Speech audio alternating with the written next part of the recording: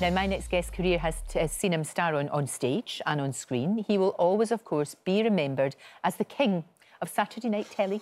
You're like, wow! I know, it's like watching my life flash before my eyes. And a baby Ross King. There was a baby Ross King in there. I know, doesn't he look great? He still looks good. He still looks very, very good. Now, they tried to bring it back, Stars in Your Eyes. I think they should, but the way that you did it.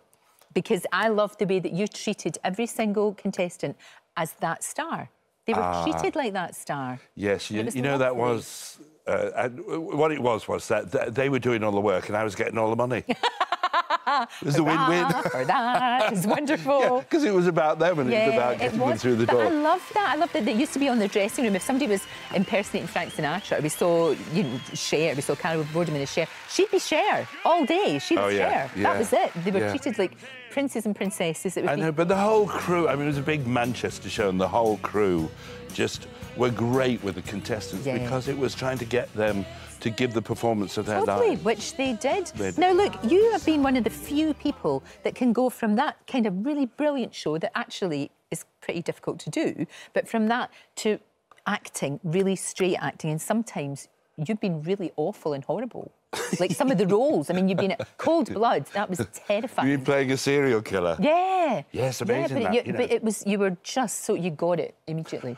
I used to be fascinated by serial killers, and I just had a thing about it. But when I played one, I lost my fascination for it. Isn't that strange? No, I get it. Although I still watch documentaries about it. Of course, I think we've all got that fascination, haven't we? We always find out what on earth makes them tick. Yes, and that lack of empathy, there's something missing, you know, with them. And so I was interested in that, so long as you don't have to look at the victims. Yeah.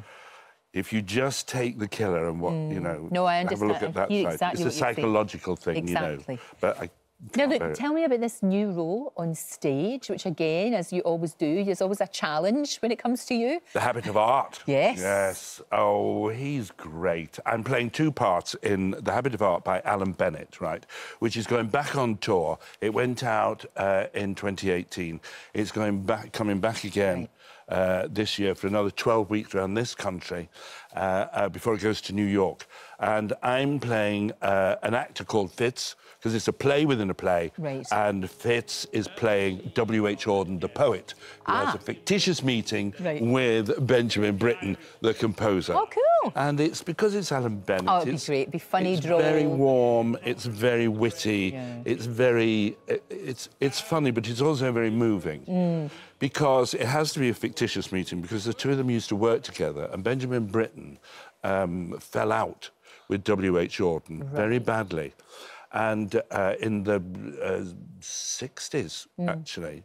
And they never met again, because once Benjamin Britten had fallen out with somebody... That was it. They were dead to him.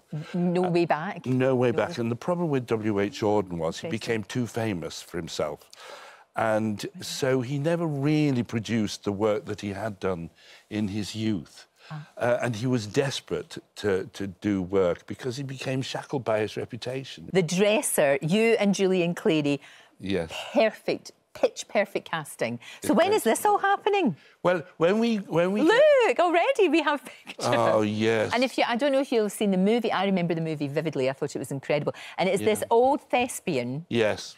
And the person who dresses him, and their relationship is so interesting. Sir and Norman, the dresser. Yes. And the great thing about it is when people say, oh, what are you doing? And I say, well, I'm going to do the dresser with Julian Clary. And they go, Julian Clary? Oh, how marvellous. And I go, yes, he is lovely, but then I'm in it as well, you know. Yes, I'll be there.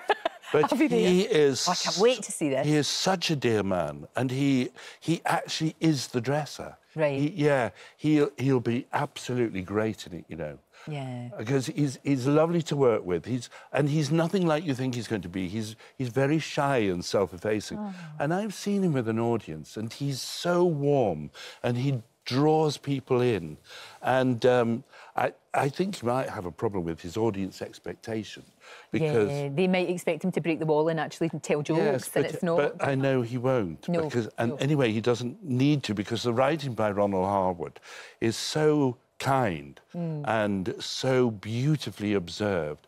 And it's about two people who are desperate, one at the end of his life Actually, this is a bit of a spoiler. I do die on stage, which is one of my favourite things, actually, because it means you don't have to finish the play. Oh, that's Just wait true. around for everybody else to do it, and then you take a big bow at the end like you've done the lot, you know.